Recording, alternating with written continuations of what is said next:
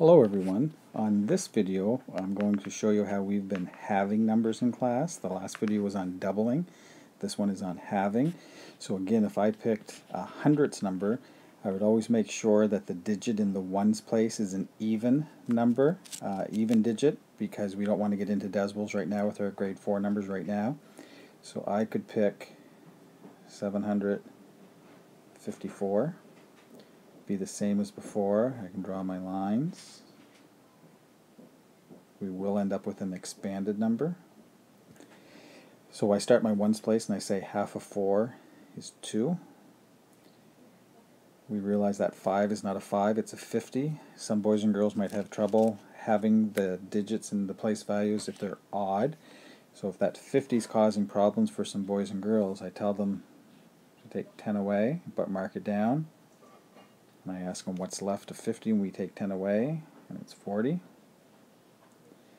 And then we have those. And the boys and girls are better with the numbers if they're even. That 4 is even in the tens place, so we say half of 40 is 20. Half of 10 is 5, so half of 50 has to be 25. So we put 25 here. And it's the same thing with the 700. That will cause some problems with the boys and girls. So we don't take 10 away, it's in the hundredths place, so we take 100 away. I ask them what's left. It's 600.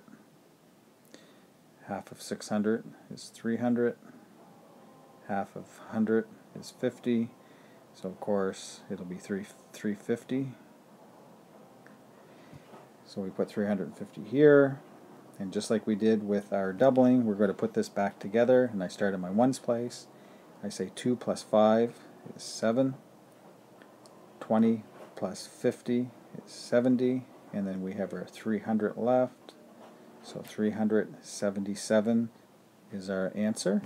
I do tell the boys and girls to remember to use these little tricks here to help them if they have trouble having the numbers, the digits that are odd. So those are little tricks that can help them. I hope this video helps. If you have any questions, don't hesitate to contact me. Thank you.